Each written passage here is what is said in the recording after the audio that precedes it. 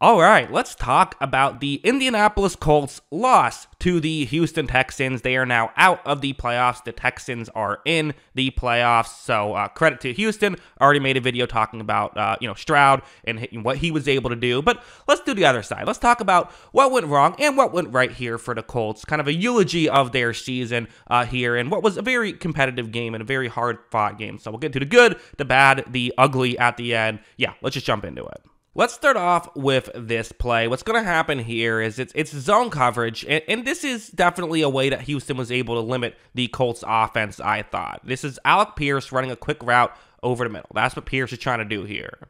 It is zone coverage, but you see how the cornerback in the area is playing a little bit far off. So this route could potentially work, just kind of trying to get underneath. Watch as when Minshew takes the snap, you see that right here. Again, is there a window? Is there not a window? Well, you can see what Minshew sees, right? Pierce has a chance at the very least, but the defensive back does seem to be getting ready to move in. Minshew gives Pierce a chance, but Steven Nelson, the corner on that play that wins his matchup, is able to make a play happen. And that's definitely why Indianapolis' offense, when it wasn't going, was because of sometimes stuff like that. Just having someone on the outside win. And, I always kind of beat the table and say games are won on the outside. Well, you got to be able to find times to win on the outside.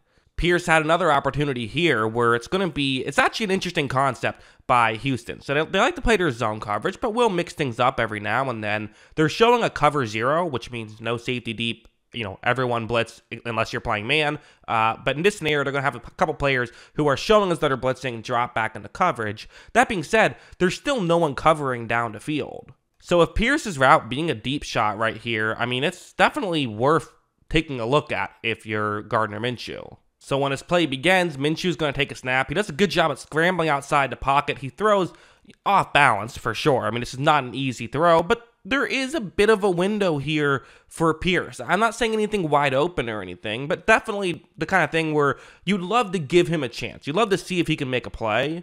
However, this is just an overthrow. That is what it is. He missed that one. So because of the missed throw, not able to make it happen. And instead, the penalty was on the Colts. So wouldn't have counted anyway, but at least you would have forced the Texans to accept the penalty. You would have, a 3rd and 20. Maybe it wouldn't have mattered. But just in general, not getting stuff like that to work.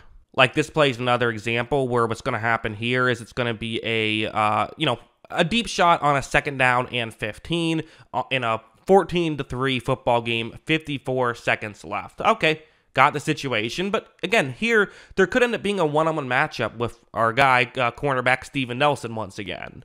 Minshew takes a snap, and Mo Alley-Cox, the tight end who's running the route that we're talking about, gets, quite frankly, wide open. So I'm not sure exactly why Nelson misplayed this the way he did, but there is a window, and if Minshew hits this, it's a touchdown. This is a touchdown-able pass, I guess I would say.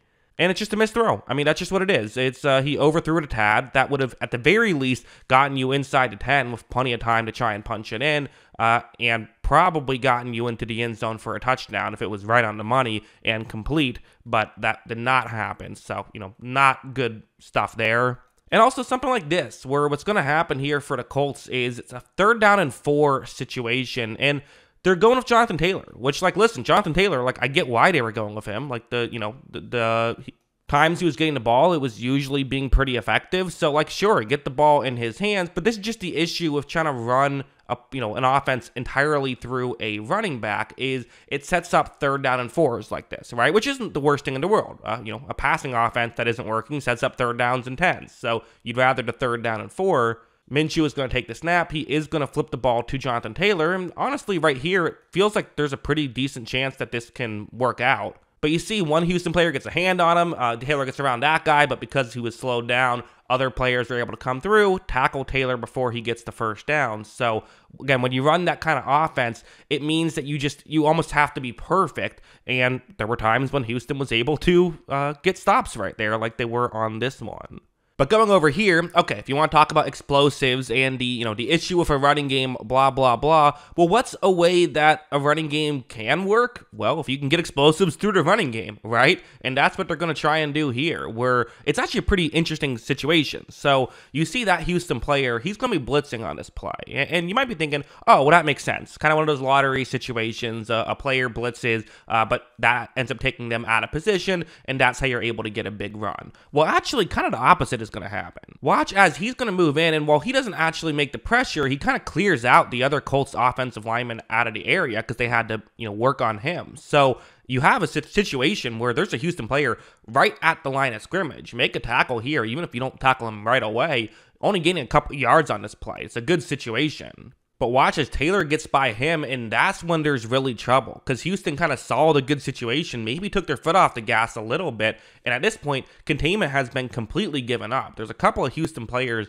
in the area, but Jonathan Taylor already has a full head of steam, and they do not. As you see, Taylor blows by them. That's just a huge play to make that first guy miss and then be able to have the speed to get past everyone else. Again, sometimes football is that simple. Sometimes it comes down to one player making a play. If that defender makes a tackle there, it's legitimately only a gain of a couple of yards, but since he was able to make the guy miss, since Taylor was able to make a move, he instead gets a touchdown. They go for 2 and tie the football game here. But while the overall rushing statistics were certainly very good, there were moments where it didn't work out. Of course, it's never going to be great on every snap or 0 snaps. In this situation, it's a 2nd down and 11, and it's that double team block, and someone's supposed to get off the block to block a linebacker. That's the way this play is supposed to work. Before we get to it, though, we should just mention the situation. It's a 2nd and 11, and they're running. I mean, this is very committed to the running game. This is basically guaranteeing you're going to have a 3rd down, probably a 3rd down and long, right? I mean, in fairness, Houston does have 2 safeties deep, so maybe you feel like you can get like an 8-yard run or so. But, chances are you're looking at 3rd and medium upcoming. Minshew is going to give the ball to, it's actually Moss who takes the snap. But again, you look right there, and the interior defensive lineman for Houston, I mean, there's no getting around it, he's holding here. You don't see this called on defensive linemen like ever, but it is a penalty. Every now and then it does get called. I mean, he's holding the offensive lineman trying to get up to block the linebacker. That guy right there who is, now completely freed up. So, okay, you could sit here and make it, sort of, if you're Indianapolis, say, should have gotten called. But just in general, what does basically everyone on the football field do? Try to see what they can get away with. And here, this is not going to be, not going to go for too many yards, and now you have a 3rd and long situation. And, even if you got blocked out of the way, I still don't know if that's going to go for a ton of yards. It sets up a 3rd and long. They don't convert, have to settle for a game-tying field goal.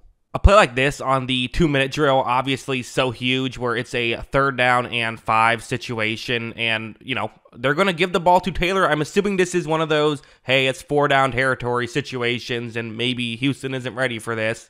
As you see, they give it to Taylor, and at first, it doesn't look like it's going to go for much. I mean, you're seeing this saying, okay, 4th down and 2, let's see if Indianapolis can pick this up, but here is just the strength of Jonathan Taylor. Well, actually, that's not true. Offensive linemen kind of are in on this play, too, but watch what they're all going to do. Look at how he is pushed forward, and he does some of the pushing as well. There was a sideline angle they showed for just a brief second, but it did look to me like they did, in fact, get the 1st down. I think it was the correct call by the officials there. I thought they got it right, but just, again, really good stuff there by Taylor. Of course, the drop at the end, that's kind of going to be, that's what people are going to talk about. And it wasn't the best throw from Minshew either. I mean, to me, this is, it's still a drop, I would say. I think it's more on, I mean, okay, you could argue it's a bit behind. You got to make that catch. You just do. And, listen, it's easy to say that from up here, right? I mean, if you're in a situation where the game's on the line, I guarantee you I would have dropped the pass if I had to, right? I mean, it is kind of a bit of a, a tricky spot. That being said, if you're a Colts fan, you're probably sitting here saying, I don't care, you're paid to catch a football. Well, fair enough. But, obviously a bitter end to what was a great season for Minshew and the Colts. And this is one that I do think Colts fans will kind of look back at years to come, in a way of, this was a fun season for sure. But yeah, I mean, there's no denying it. It was a devastating way to lose. But yeah, those are my thoughts on everything that happened with the Colts in this game. What do you think? Let me know in the comments below. Always love hearing from you. And of course, as always, thanks for watching.